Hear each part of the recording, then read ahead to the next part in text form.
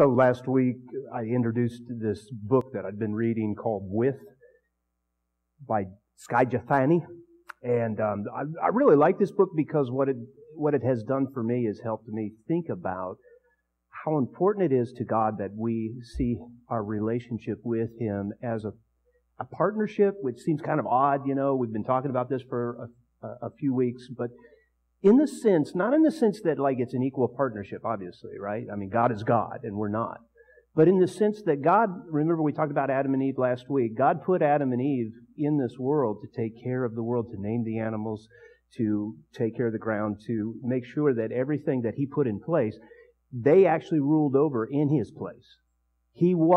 Adam was, in a sense, God's first priest on earth, if you think of it that way, partnering with Him, helping Him, the one that mediates between heaven and earth. It's a crazy, crazy concept because what we have done is we've moved away from this idea that God wants us to go forth with Him. And we know this is true when we think about it because He has died on the cross so that He could give us salvation, but has placed His Spirit in us to walk through this life with us.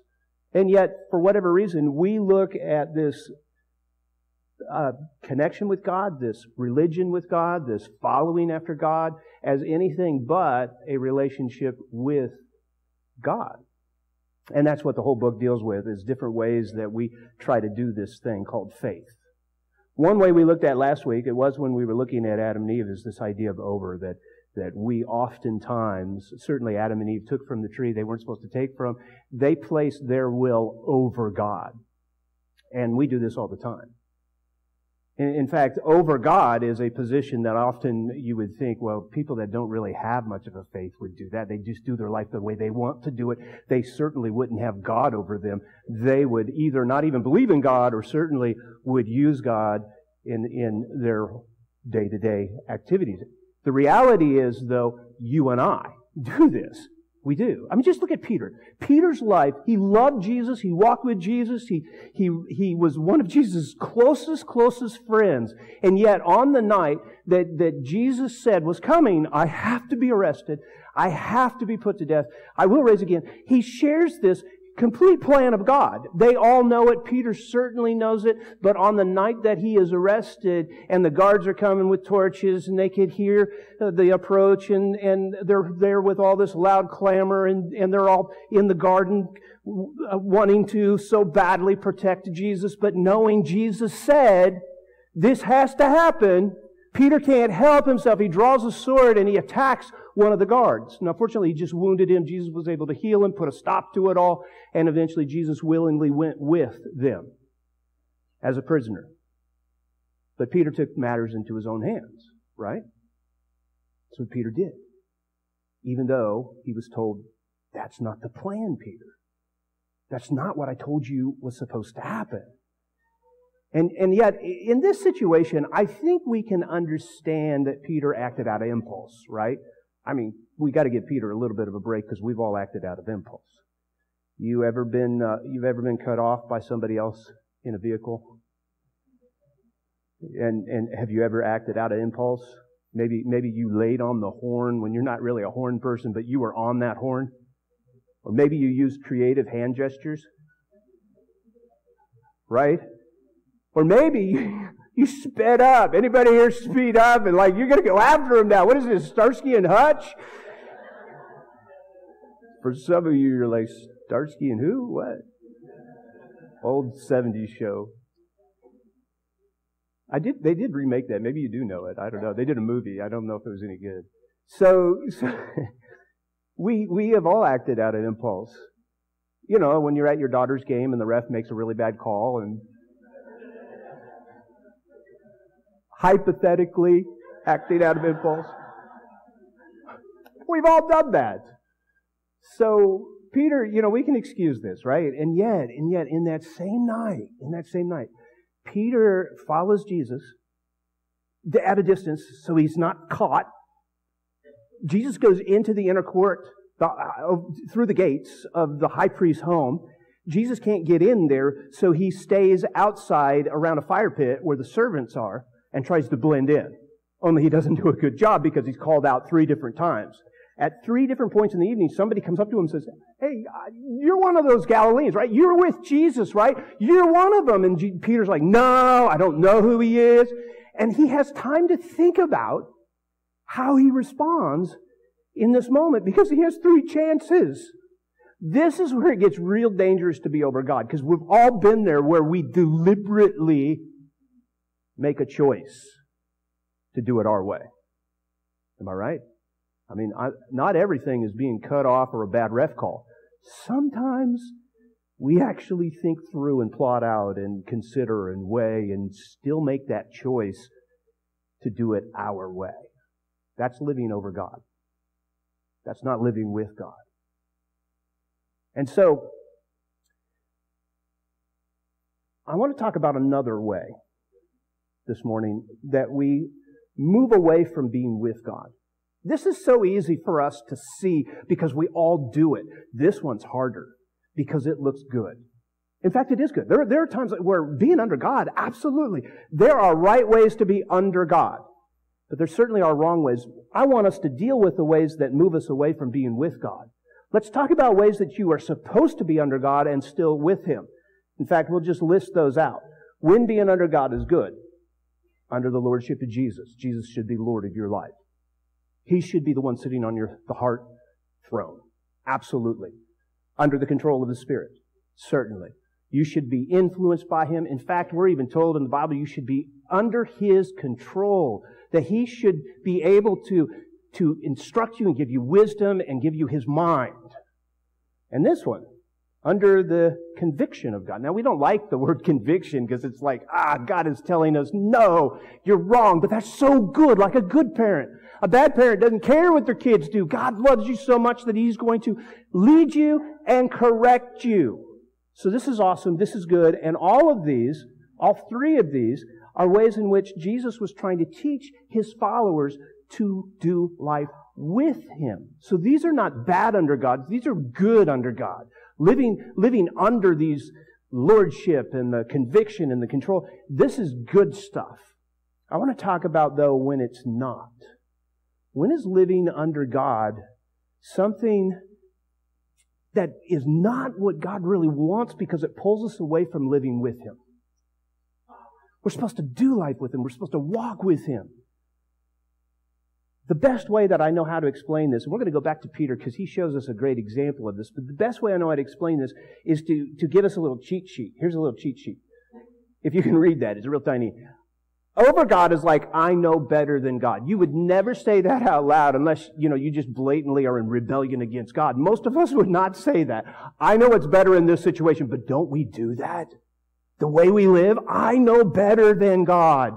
By our choice, by the words we say, by what we allow ourselves to dwell in. When He teaches us a different way and He wants us so badly to place ourselves in His truth and walk in His truth and be set free by His truth, I know better than God. Well, the way to think about under God is this way. Again, tiny words, but it says, I'm afraid I'm not good enough. I'm afraid. Now, there's a healthy fear. The fear of the Lord is the beginning of all wisdom, but there is not a healthy fear, and it's the fear that God is going to punish me for every wrong choice that I make, and I live constantly in this state of feeling unworthy because I can never live up. And when you're under this kind of system that is a law system, it's a system of performance. I've got to do for God because I don't feel worthy enough in myself. Let me give you Peter's example and then see if this at all connects with you, because it's actually possible to do both living over God and under God at the same time. Usually it starts here, feeling unworthy and trying to prove yourself to God, and you start doing things that you weren't supposed to do because you don't feel worthy. This is Peter's life. Okay, so after Jesus has been arrested and after He is inside the high priest's home and Peter's on the outside around the fire and they're accusing him, when it all ends, after the 3rd time, this is what we read happens in Peter. And he went outside and wept bitterly. Weeping bitterly is probably, if you think about it, the strongest words that you can find in the Bible describing somebody's inner turmoil and emotions. Can you think of another one? I mean, even Jesus, when Lazarus is dead, his good friend is dead, and he feels such sorrow and such compassion for the people, all that we read, you know this, it's the shortest verse in the Bible, he wept. But you come to Peter in this moment, and he doesn't just weep. He runs away, and he weeps bitterly. He's destroyed. What has destroyed him? Well, if we read up to this moment, there's a certain point at which everything changes in what Peter is feeling. Because if we just go to the third time somebody accuses him, Peter replied, "Man, I don't know what you're talking about." That's the third time he says it. Up to this point, he has not yet felt these emotions. He's trying to cover, he's trying to make excuses. Maybe the first two times he's kind of keeping his voice low because he can still see Jesus through the gate. And he doesn't want Jesus to hear, but in another translation, it doesn't say, "Man, I don't know what you're talking about." It says, Peter called down curses on himself. "I swear I don't know the man." And that's when, just as he was speaking, the rooster crowed. The Lord turned around and looked straight at Peter. They connected eye to eye. Peter remembered the word the Lord had spoken to him. This was in the upper room as they were having the Last Supper. "Before the rooster crows today, Peter, you will disown me 3 times. Before morning breaks, you will deny knowing me." And Peter went out and wept. What's not recorded here, but we know in that conversation that Jesus had with Peter, Peter is adamant, "No, Lord, that will never, ever, ever happen. Even if everyone here, if they run away, if they deny you, I will not. I am your man." And yet, he blew it.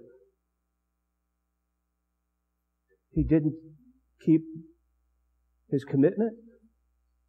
He wasn't able to stay strong. Just running away is just like an exclamation point on the fact that he already abandoned him and denying him once, twice, 3 times. What Peter is feeling in this moment is tremendous disappointment in himself. And this is important for us. God is supposed to, if we're making Him Lord of our life, if we're walking with Him, making Him Lord of our life, He is supposed to convict us of wrong. Conviction comes from guilt. Guilt is realization that, oh, I did wrong. It is fully focused on our behavior, and conviction says, I need to change, want to change, and determined to change my behavior. I am being convicted of this. I need to turn this around. I need to repent. It is healthy. It hurts like crazy when God convicts us, but that guilt is important, and that guilt is good. This is not guilt. This is shame. You can just write shame right next to this. Because shame says, remember, guilt is, I'm disappointed in my behavior. That's healthy. We need God to tell us when we are not in line with His will. Shame says, I'm disappointed in myself. I am not good. I am bad. I am not able to do what I promised that I was able to do. And Peter is wrestling with his own worth before Jesus. He feels bitter about himself. He doesn't know what to do. He failed. And instead of realizing that all of us fall short of the glory of God, he feels like a failure, that he could never, ever repay this. And that's the problem. He can't make it up to his Lord. The Lord is about to be crucified. He can never even say, I'm sorry. He can never make amends. He can never do enough. And that's the problem. When you live under God and under the laws of God and under the rules of God only and not in relationship with Him and not in love with Him and not trusting that that relationship's going to be there no matter what we do and how we fail and what we mess up with, when we are totally dependent upon that performance that we have to do more for God, that we have to prove our worth, we will never, ever, ever measure up. It'll never be enough. This is what Peter's struggling with. And this is what shame does. It discards self. And so when we come back to this model, living under God is a good thing when you're living under the lordship of Christ and under His conviction, and you use guilt, or let God use guilt to correct you. But when you live under shame, there's a really dark underbelly of being under God and under shame and under performance and under law. And that really dark underbelly is not just what it does to you, but what it does in your heart, but what it does in your mind, because you start to believe that your works can actually change God's mind about you. And you begin to manipulate God. God, wasn't I good enough? Why didn't you heal that person? Wasn't I good enough? Didn't I do enough good here? And this is where Peter struggled, and the reason why oftentimes he found himself over God, because he was doing things to prove to God. Think about how often in Peter's life he was always trying to be first and always trying to prove. And one point, Jesus even has to get a hold of him and say, "Get behind me, Satan. You don't have the things of God in mind. You have the things of men in mind here." Peter constantly struggled with this. When is being under God not good? When we're under the law of God instead of grace? Which relates to the second one, under a religious system instead of a relationship. Oh, God wants a relationship with you so bad. And thirdly, under the delusion that God can be figured out.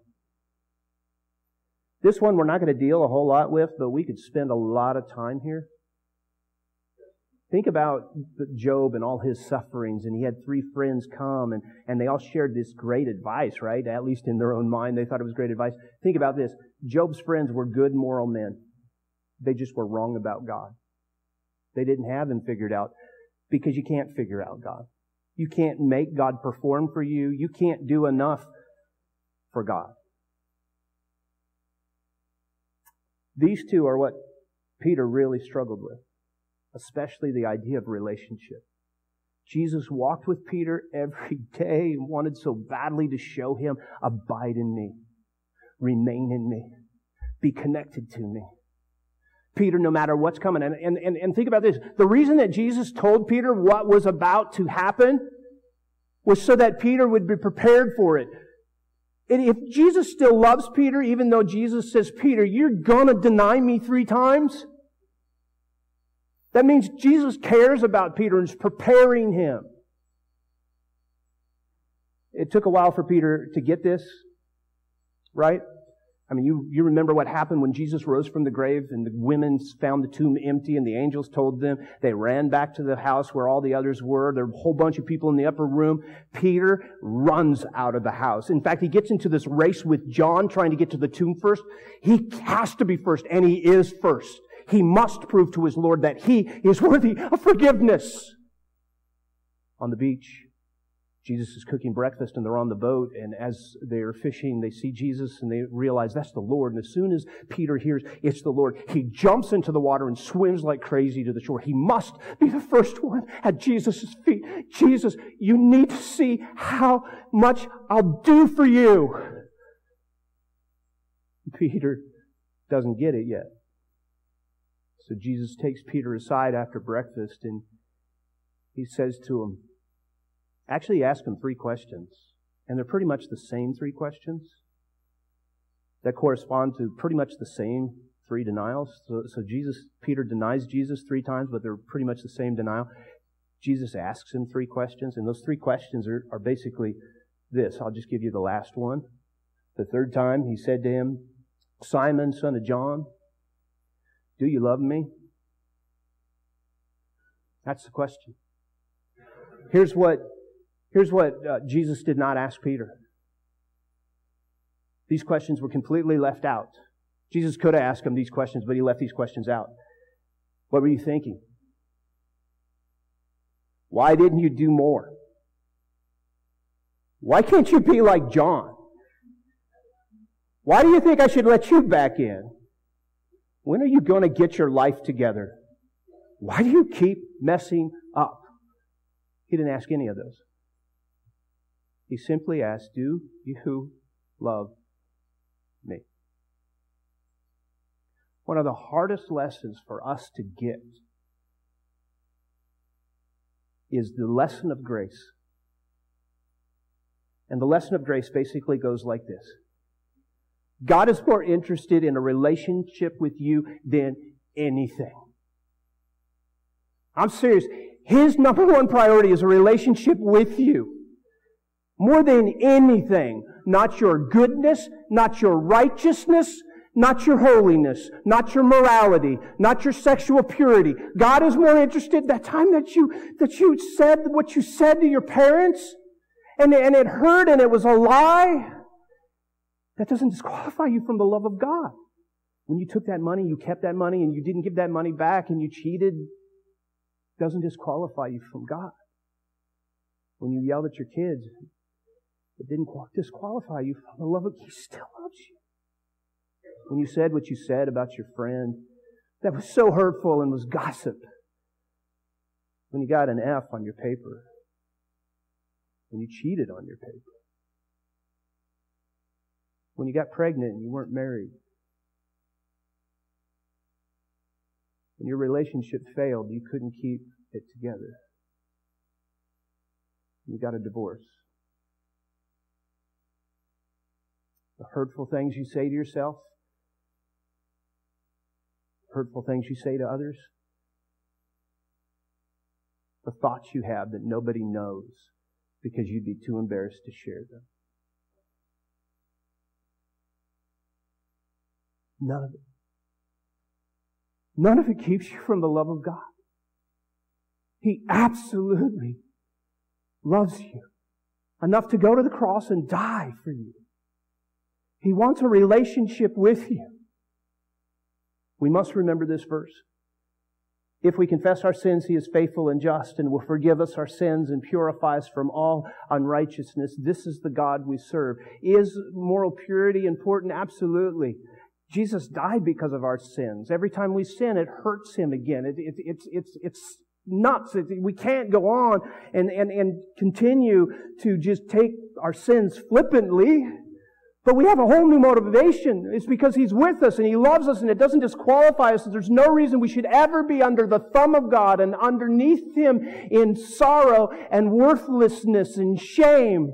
We should be with Him, walking through life, confessing daily every single mistake we make, like even knowing that the ones we can't even remember or recall or we didn't even know we offended God are still covered in the grace because He's more interested in a relationship with you than anything.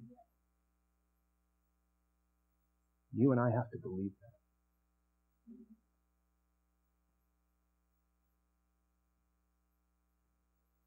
Maybe this morning you were here and you feel worthless to God and to others. I want you to see something right now. If that is you, if you're sitting in here and you're feeling like, you don't know what I've done, you don't know what I've thought, you don't know what I've said, I feel worthless. I want you to see something this morning. I need the help of everybody else in this room. I want you to raise your hand if you have ever felt completely worthless before God. Some of you have 2 hands up. If this is you, you feel worthless, and you just looked around and you saw a room filled of worthless people who actually have worth not because of who we are and what we've done, but because of who He is and what He has done on the cross. That is the only reason I can stand up here and even preach to you. It's the only reason Julie can sing. Oh, I know it's the only reason Julie can sing. And she'll admit it because she often says, we're not a perfect church. There's something wrong in Julie's psyche if she has to keep saying, we're not a perfect church. I want to make it clear. We're not. We're messed up. It's the reason why we love the song Amazing Grace, because it talks about a wretch like me, and I'm a wretch. And He loves me anyway. And He loves you too. We want you to know that. We're going to offer an invitation, and you may feel like, oh, I want to respond, but coming up front, so uncomfortable. I want you to know that we're all on your team. We want you to surrender. We want to celebrate it with you. There's so many people in this room that have already come forward asking for prayers or confessing or just saying, I just want a relationship with Jesus, or I want to turn my life around, or I've wandered away from Him. I haven't been living for Jesus. We've heard this over and over again from each other because that's our testimonies. We invite you to come. And all you have to do, you don't have to share with anybody. You just share with me. And just tell me what your need is, what your prayer is, what your hurt is. We would love to pray for you. We would love to help you if you don't have a relationship with Jesus, show you how to have a relationship with Jesus. That's where my worth comes from. That's where our worth comes from. And it is amazing. I'm going to ask that you stand. We're going to pray. And the team is going to get in place while we're praying, and then we'll sing a song. And that's when I want you to slip out of your row and just come forward. Father God, thank you for saving a wretch like me. And thank you for this grace that is so much bigger than law and works, and it just covers it all. And Jesus fulfilled it. Jesus came here and lived the life we weren't able to live, and died for us for the sins that we all committed, and rose again victorious over death so that we could be set free. Thank you, thank you, thank you. I pray that you will draw hearts forward this morning, and that you would help us to all be real with each other, admitting that on our own we have no worth. But in Jesus, with Jesus, we have an eternity of worth because we're His friend. Thank you for that gift, that promise. Father, move hearts now. In Jesus' name.